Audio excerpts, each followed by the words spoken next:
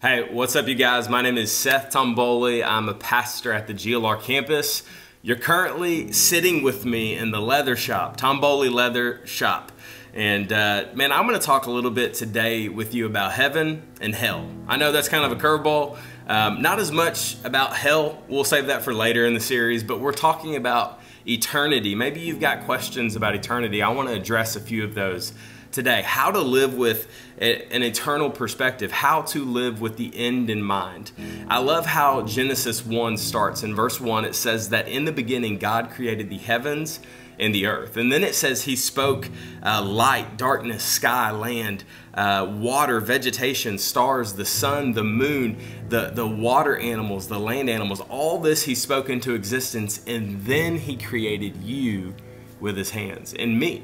He created man and woman in his image, and so he created at the very beginning a place that we would inhabit, and then at the very end he created the people that would inhabit that place. And then he said it's very good. Now, I'm a simple guy, okay? When someone asks me a question, I try to give a very basic, simple answer. And so when I think of heaven, I think of the things that won't be in heaven, okay? I'm not a negative, pessimistic person, but I think about the fact that there will not be calories in heaven. Can I get an amen, okay? There will not be cavities, right? There's no doctor appointments. There's no dentist appointments. I've got one tomorrow, and I'm not really looking forward to it. There's not going to be commercials and family drama and taxes and mortgage payments or regrets. There's not going to be any wrinkles, okay? It says we get a glorified body. I'm just assuming that we're getting like a six-pack. I could be wrong. Don't hold me to that. But you need to know that there's not going to be sin. And there's not going to be temptation. And what you need to know is that all those things, yes, they're not going to be there. But I want to ask you, do you plan on being there?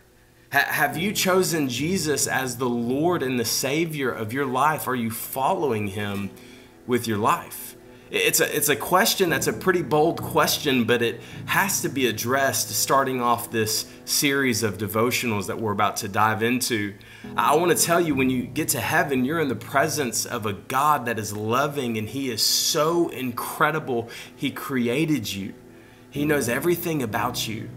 And he's the one that called us to repentance. I love what Revelation 21 says. It says, "And I heard a loud voice from the throne saying, 'Look, God's dwelling place is now among the people, and he will dwell with them. They will be his people, and God himself will be with them and be their God. He will wipe every tear from their eyes. There will be no more death or mourning or crying or pain, for the old order of things has passed away.'"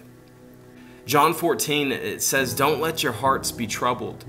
You believe in God. Believe also in me. My Father's house has many rooms. If that were not so, would I have told you that I'm going to prepare a place for you? And if I go and prepare a place for you, I will come back and take you with me, that you may also be where I am. You know the place, or you know the way to the place where I'm going." This is Jesus talking to his disciples. Thomas said to him, "Lord, we don't know where you're going. How can we know the way?" And he says, this is how he answered, "I am the way, I am the truth, and I am the life. And no one comes to the Father except through me. So if you really know me, you will know my Father as well." Now, from now on, you do know him and you have seen him. Y'all, I believe in heaven, everything is amplified. If you look through scripture, look at what John wrote about it.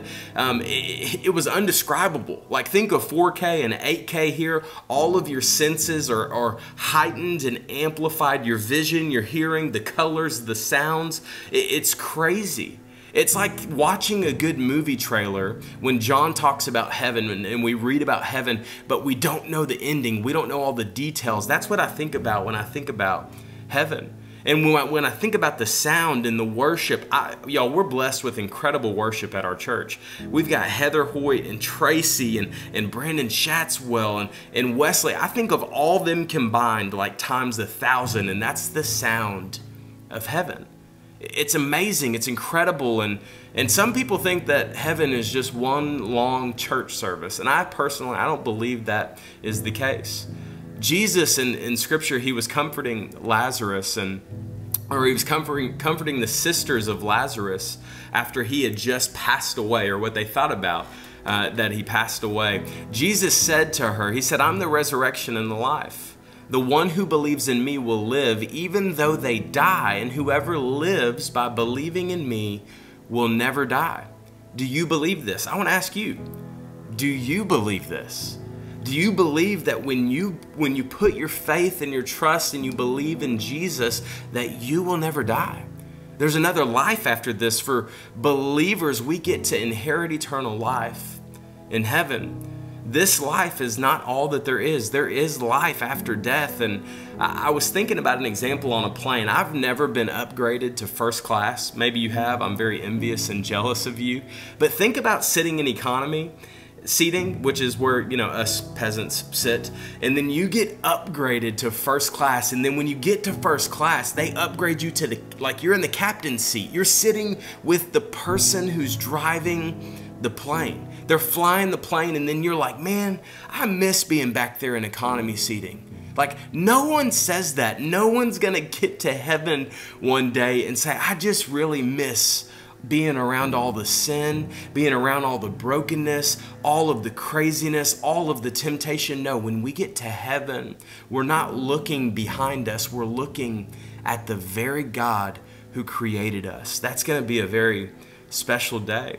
The best is ahead of you as a believer. 1 Timothy 6, verse 6 through 7, it says, "But godliness with contentment is great gain. For we brought nothing into the world, and we can take nothing out of it." Maybe you've heard this, that the only thing that you take with you to heaven is souls. So what does that mean? The life that you live, the words that you speak right now, today, tomorrow, the day after that, those things are impacting someone's life. You get an opportunity to influence and impact people's lives with the gospel of Jesus Christ.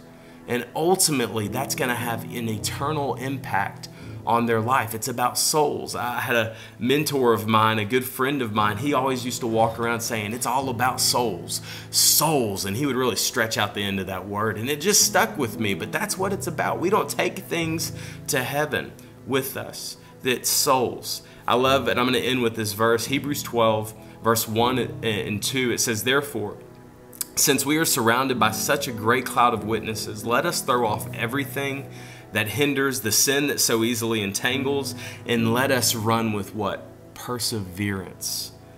The race that is marked out for us, fixing our eyes on Jesus, the pioneer and the perfecter of our faith. For the joy set before him, he endured the cross, scorning its shame, and he sat down at the right hand of the throne of God.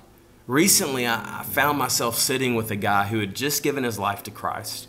We were walking through scripture, we were praying, I was teaching him about fasting and how to really spend time and hear from God. And he was asking hard questions. I was digging in the Word and praying and trying to find an answer for him. And I got home, and it was just such a special moment for me. And I was talking to my wife, and I was like, Kendra, I just had such a good time talking with this guy. And I was just in the Word, and I was asking questions. And I felt the Holy Spirit just speak to me so clearly. And he was like, do you remember when you and me used to do that? Do you remember when you would bring your questions to me and I would have you get into the Word? And do you remember when you would spend time with me?